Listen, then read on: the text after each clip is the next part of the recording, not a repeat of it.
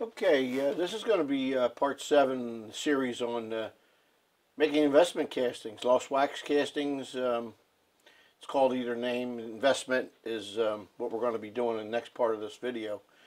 And I'll explain that to you what that is. But it's basically wax patterns that are melted out of the investment, which we'll show you in a few minutes.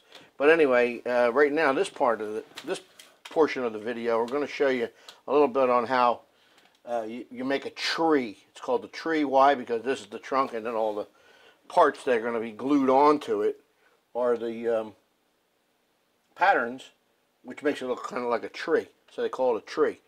I have mold here. This is the mold.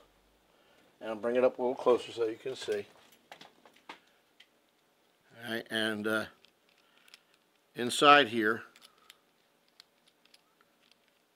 I'll do these 4 bolts, and it's doweled, pinned together, so it's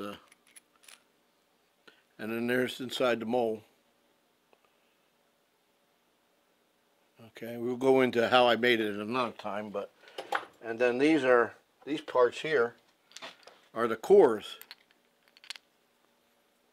Goes like that, and then one goes on the other side like that. And then before you pull it apart, you pull these out, pull the piece apart, and you pull out the wax, which is kind of in there like that. You shoot it here, and it fills up the cavity, and you pull out the 2 ends, and that creates the little D shape inside there. And I'm giving away all my secrets, but it's not really no rocket science here. And of course we use this thing here, air pressure on it. This is warm. You shoot the wax in there and you take it apart and so on. And that's how you make the parts. We'll go into making molds another time, but for right now, basic part of this video is to show you how we do the treeing. Now, this right here is a soldering gun, small one, and may not be the best thing to use. I have this other apparatus here, which is a wax pen, and I'm not using that right at the moment, but for fine stuff you use this thing. It's a little bit less heat, and that works okay, but this works a little quicker once you learn how to use it. And what I'm going to show you now is how we just wax it up. I take this little piece on the top here. This little piece on the top right here, from that step up, is nothing more than a sprue, part of the sprue. So you use that to cast it. And I want to melt this little piece in here. I'll melt this, get it a little soft, and then I just stick it on there like glue. And hold it for a second. I'm angling it so I can fit 4 across. I'll show you what that is in a minute. Then I take it like this, and I just take it very carefully and go around. And what I'm doing is just wax welding, basically.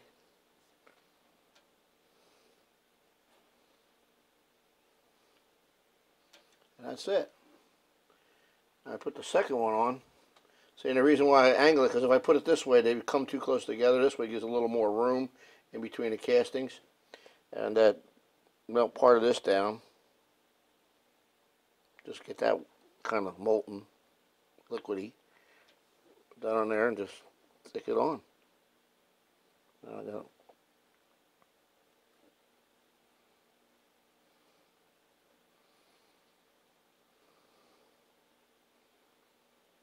Okay, hope that it stays.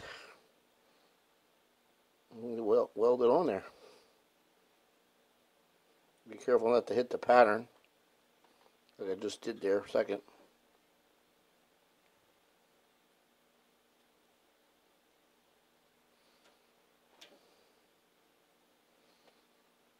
Oh, see, it's starting to move. Put too much heat. That's set up. The temperature today, right in here, is probably about 85. I don't have air conditioning, but would help if you had air conditioning in the shop for this kind of stuff.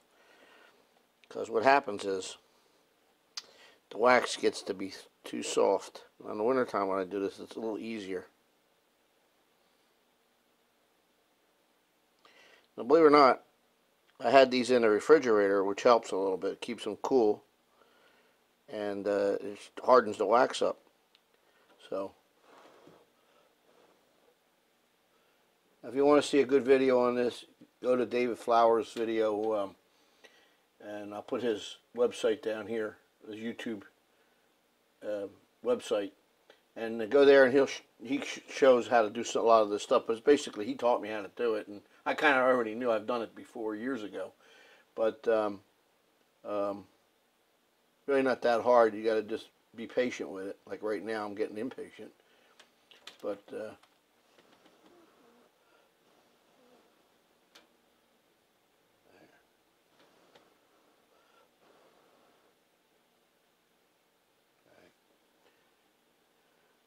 all right, and then you just continue to do that all the way around. I put 4 levels, and then you wind up with this, which is a tree.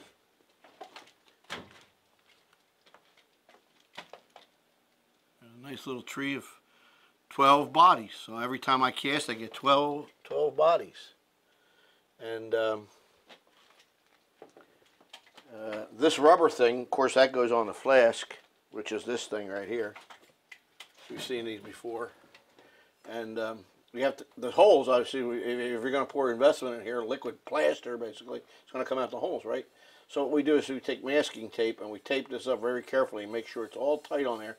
Because one of the things I did yesterday, it leaked out of one of the holes because the tape wasn't perfectly tight. So I just put another patch on it real quick, and I was able to save it. But when you put this in, you put it down carefully over the top of this, and then you insert that rubber thing on the end, and that makes your mold, and then you pour your investment in here, which we're going to do next. So that's basically how you tree up the wax.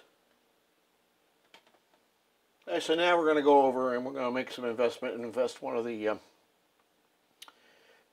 molds and show you how to mix the investment and what to do and so on. So.